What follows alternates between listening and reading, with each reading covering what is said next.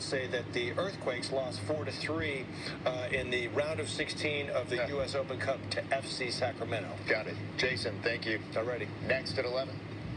Really, this is a small town, and it's starting to feel more like a large city with the development of huge pickleball complexes. Tonight, Danville residents packed a town hall meeting focusing on plans to build new pickleball courts, and many are against the idea.